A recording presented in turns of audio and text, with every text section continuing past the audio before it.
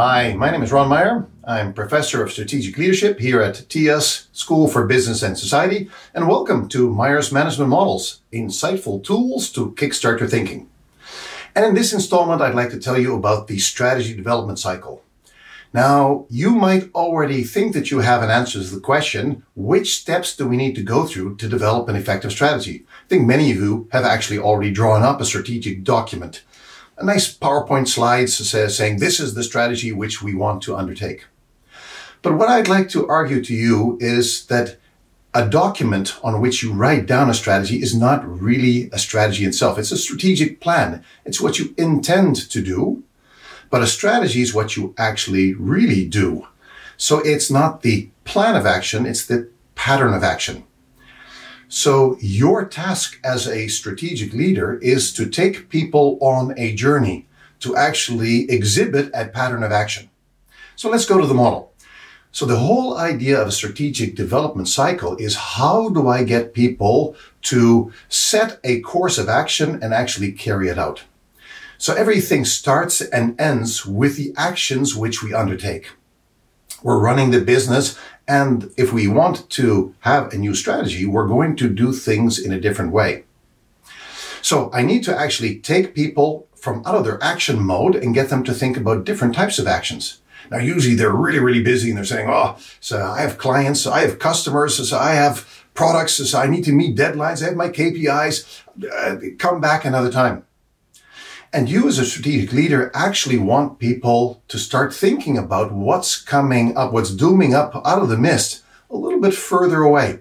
So you want them to become aware of some opportunities and some threats which are not at their doorstep yet, but which are coming, so that they can start to correct their course right now. Now, we call this first phase of the cycle, we call that identification. We need to start flagging some potential opportunities and threats and saying these are issues that we might want to anticipate, and we already want to start thinking about what we could do. Now, once people become aware, they're going to say, yeah, I got it, but we don't have time. Or, but that's not applicable to us. But, so the next phase is to get from awareness to actually getting people to put it on their priority list. We call that their strategic agenda.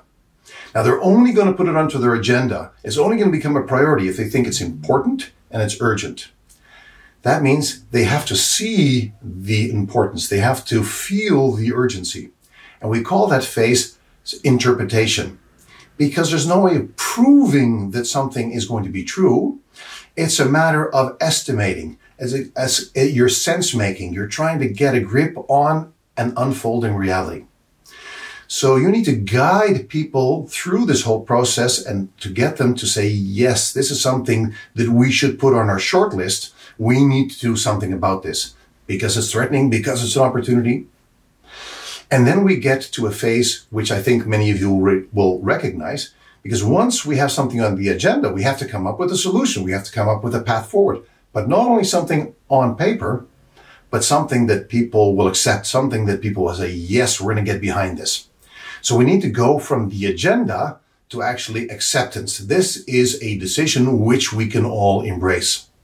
And that is actually the phase of formulation. Formulation is not only putting it on paper, it's actually putting it into the hearts and minds of the people.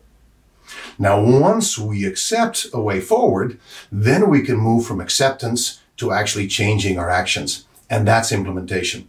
Implementation isn't selling it. That's actually already formulation. It's actually getting people moving, making sure that we make changes and our actual actions start changing. That's the cycle. And as you see, it's more of a voyage than an event. So what are the takeaways, key insights? First of all, strategy development is about deeds. It's not about documents. So we really need to do things, not only put them down on paper. And strategy development in that sense is a journey, it's not an event. We can't say, well, I have a workshop, said we made the strategy.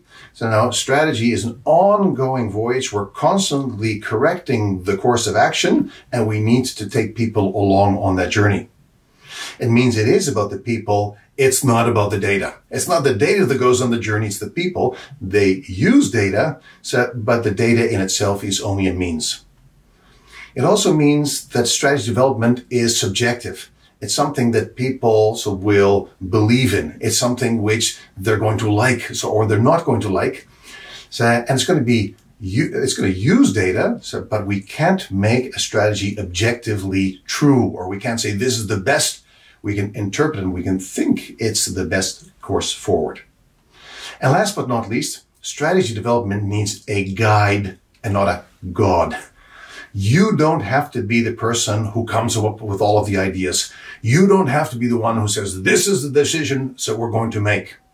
You need to take people on that journey. They have to become engaged in the journey. They have to believe in the journey. So you're much more of a Sherpa, a guide, and not the one who as a prophet has all of the answers. Well, hopefully a useful way to think about strategizing.